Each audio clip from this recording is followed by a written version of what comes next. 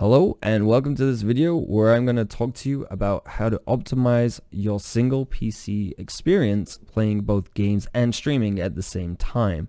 I'm going to show you two ways to do this. One just straight through the Windows Task Manager, and the second using a program called Process Lasso.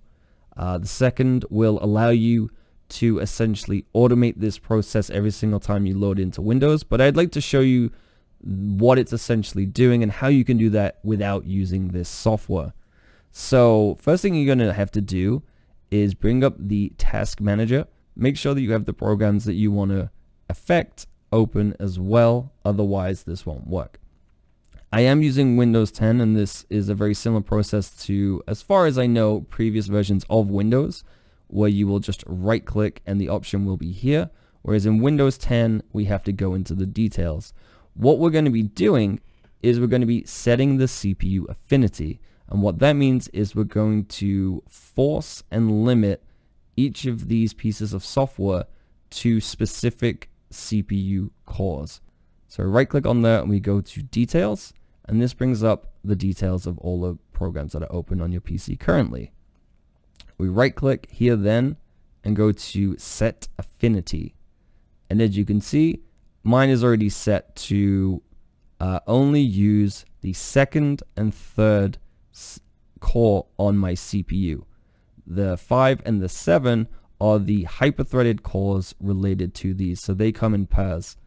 What I have done is unchecked the first and second core and the hyper-threaded cores so that that will be used for running any of the games. The difference is that if you don't have that program, you have to do this every single time you open up the software. So every time you open OBS or XSplit or any of the other things, including the games, you will have to do this if you do it through the Task Manager. You may wish to do that so you know that it's effectively working, but also you know where to go and see what's happening as well by going through this process. And you can kind of see what it's doing. And what we have here is the program Process Lasso by Bitsum. I am not sponsored or endorsed by them. I found this through my own research. Big shout out goes to Ferretbomb, who is a Twitch partner.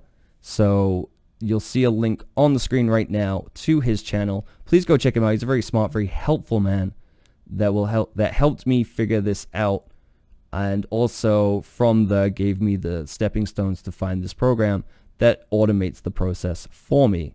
So big shout out to him. So once you've downloaded this program and installed it, you'll see that it looks an awful lot like this. You have the graph. It tells you how much of the system resources are being used, how much RAM, how much of the CPU, all those things. Now this looks a little daunting, and don't worry too much about any of this. All we want to do is go to this tab here of active processes, and it just filters out the things that we are actively using. So we have Process Lasso, OBS, the Bootstrap, which I believe is Uplay, and I have Assassin's Creed Syndicate open just because Ubisoft games tend to be very CPU heavy, so this was kind of a good demonstration of that. And what we have here is essentially the same process. We select what we want to affect, we right click, we go to CPU Affinity, we go always, and you can see here they're already pre-checked, but you want to go to select CPU Affinity. Now this works on anything up to 63 or technically 64 cores from 0 to 63.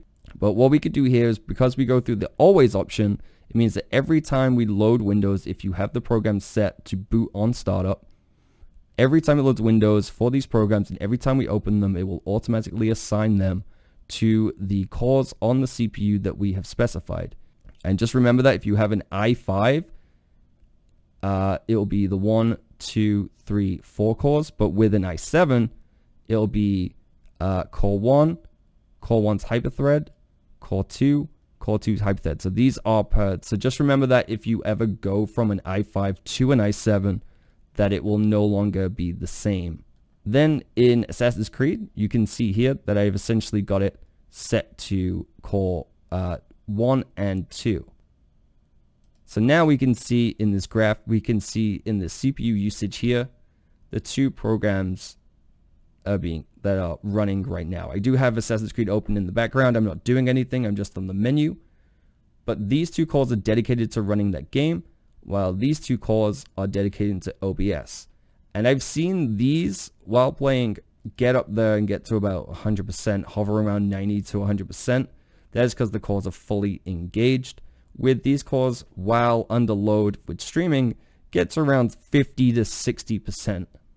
That is playing the game on high or very high, as I also have a GTX 1070, and able to run it very, very smoothly while streaming 60 frames a second at the same time. I've been using this now for about a week, and it's been great. I've had minimal issue, other than the usual caveats that come with a single PC setup of tabbing out and back and forth and all that good stuff. One thing I would recommend is running your games in windowed borderless mode. Just found that would help with the laggy preview in OBS specifically. I don't know if that happens on XSplit as well, but it shouldn't affect the stream. It will just kind of allow you to monitor your stream better. But beyond that, that's kind of it. That's kind of all you need to do with this. And this is one way that you can kind of optimize your PC without sacrificing too much of your experience of the game by lowering a lot of the settings and dropping those down, or having to restrict your streaming ability to lower resolutions, lower bit rates, and lower frame rates. Thank you very much for checking out the video. If you have any comments, please leave them below. You can reach me on Twitter at @CamcorderKid, and see you in the next one.